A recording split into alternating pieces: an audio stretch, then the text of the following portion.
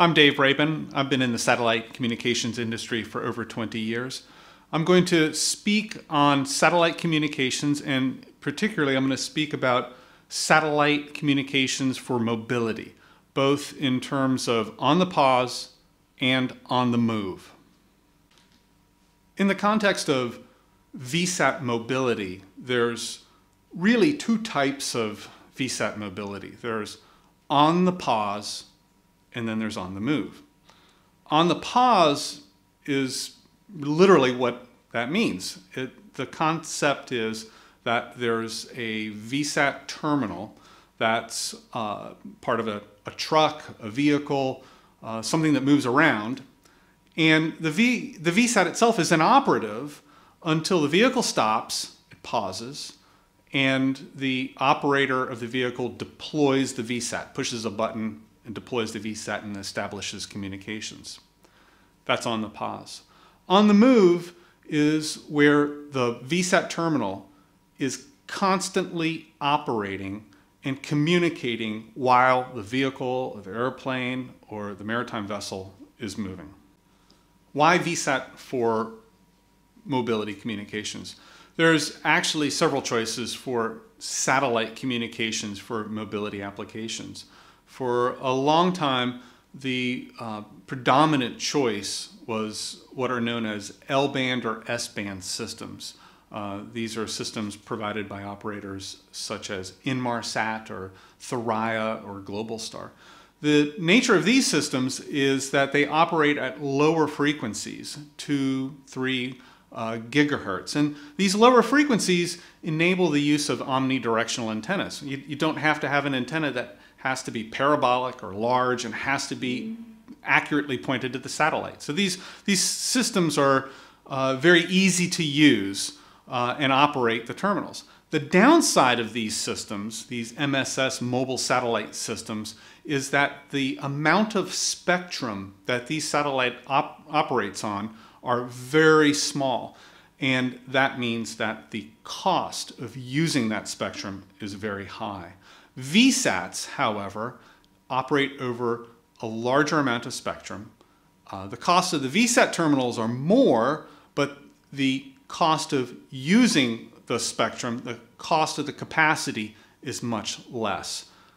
It is this that has made VSATs for mobility, for particularly on the move, as a key solution for such applications as maritime, because it enables crews and maritime companies to maintain broadband connectivity to their vessels at all times. On the pause is actually straightforward. On the pause is where the VSAT terminal is not operational until the vehicle or the vessel is stationary. So the concept is that the terminal itself is self-deploying. The vehicle, when it's driving or moving, the terminal is stowed. When the vehicle comes to a stop and the operator parks the vehicle, he basically hits a button which enables the terminal to self-deploy. The terminal will open up. There'll be a GPS inside the terminal which will instruct the terminal where to find the satellite.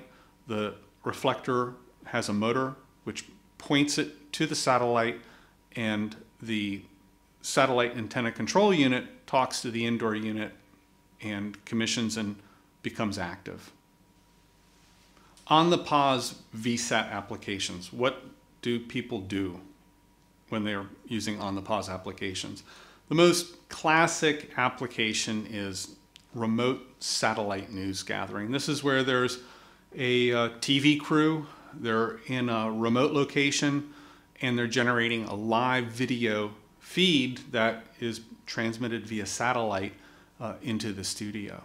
But there are other applications that can be done. Applications both for business as well as government.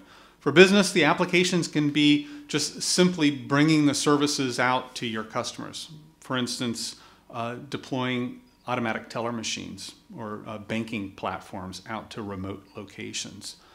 This can be done actually for different events, like a sporting event. It can also be done in response to a disaster. If a hurricane has come through and cleared everything out, a bank or a corporation can deploy infrastructure very quickly with on-the-pause. And governments likewise.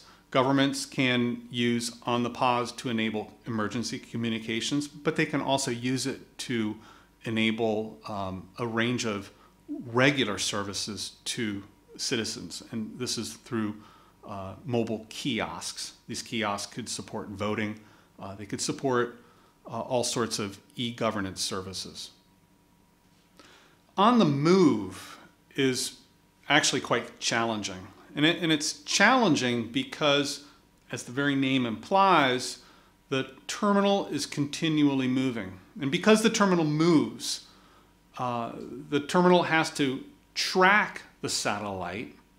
And then in addition to tracking the satellite, the path between the terminal and the satellite will change with regards to the link characteristics.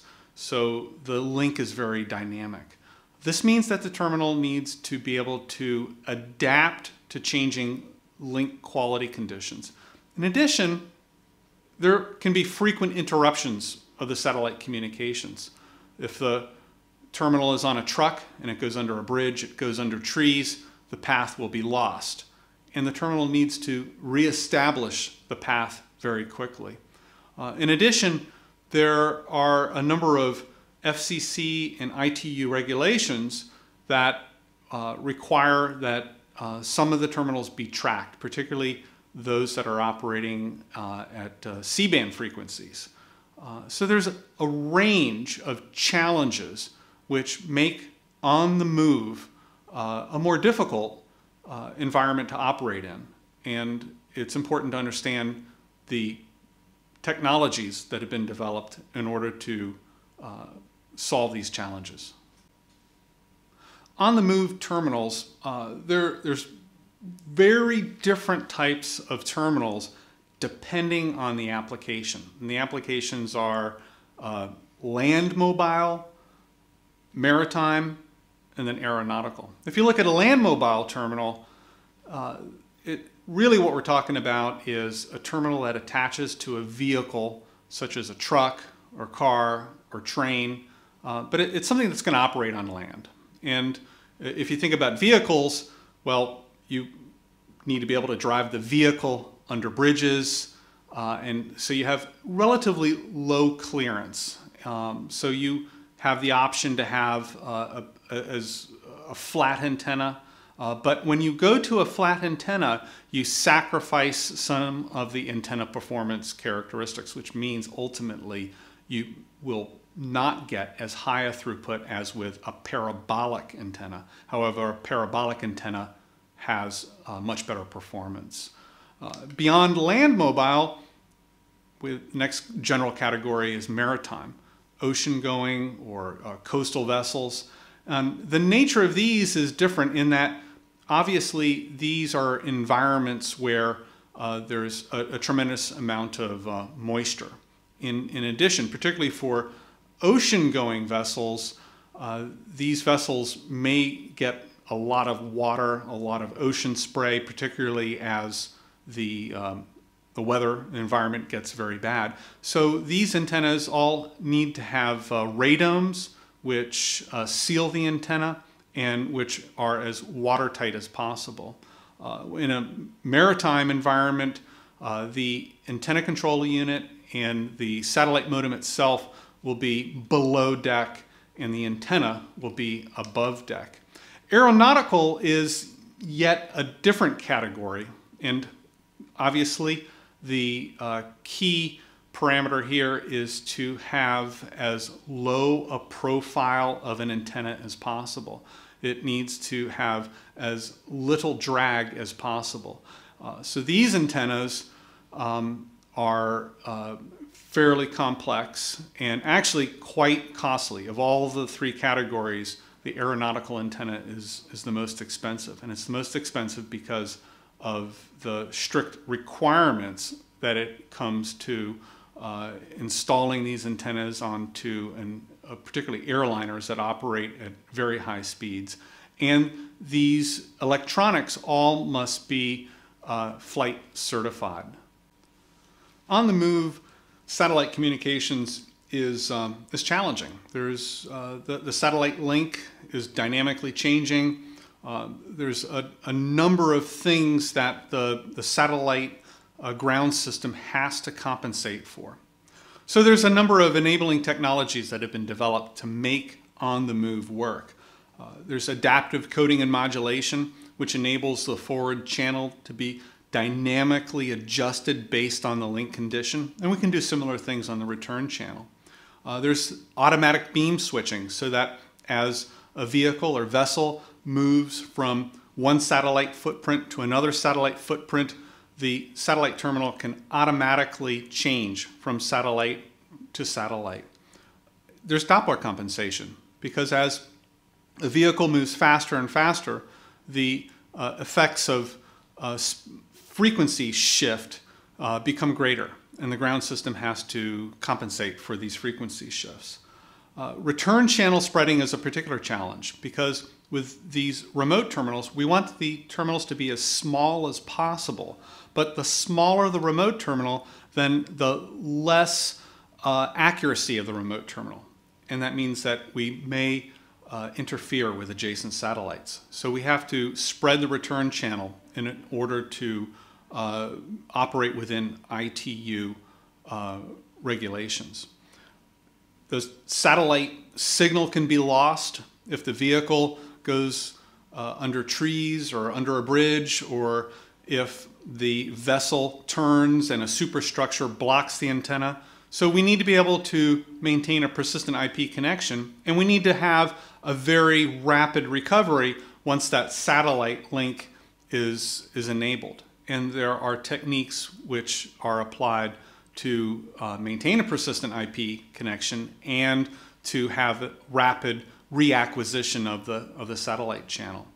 And of course, there's many types of on-the-move antennas, and so we need to have the VSAT ground system have interoperability with a wide range of satellite antennas. And then finally, in certain applications, it's important to be able to track and keep a record of where the vehicle or vessel has been. Adaptive coding and modulation is a key technology that's being used to enable mobility. Adaptive coding and modulation, or ACM, is a technology whereby the remote terminal is constantly measuring and evaluating the received signal from the hub or gateway station. As that signal degrades, the remote sends instruction to the gateway or hub station to change the combination of modulation or coding. Changing the modulation from 8 PSK to QPSK enables better received signal at the remote. Similar with changing the coding rate, perhaps from rate 8/9 to rate 1/2, also significantly improves the reception of the signal at the remote. The downside, of course, is that as you change the mod code to become more robust, you get less effective throughput, but you're able to maintain the link even in very poor operating condition. And this is important because if you consider the satellite footprint, it's much like any typical wireless communication systems. In the center of the footprint, the signal is very, very strong, and we can use a very efficient mod code. But as a vessel or vehicle moves to the outer edge of the satellite footprint, the signal will become weaker. And that's where dynamically changing the mod code will enable us to maintain the link at all times. On the move, whether it's on a vehicle, a a maritime vessel or airplane, one of the key requirements is as small of an antenna as possible. The small antenna is obviously important on an airplane where there's not a lot of surface area, but it's also important on many vessels. There's not a lot of room to put antennas. The challenge with a small antenna is that the smaller the antenna, the less accurate the antenna is in terms of transmitting a signal to a satellite. The less accurate means that there's a possibility to interfere with a satellite that is adjacent to the satellite that you intend to transmit.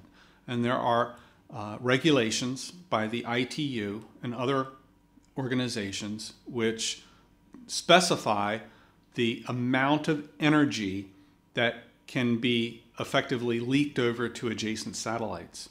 The technique that's used to overcome this is return channel spreading, where that transmission from the on-the-move vehicle or vessel is spread over a wider frequency band.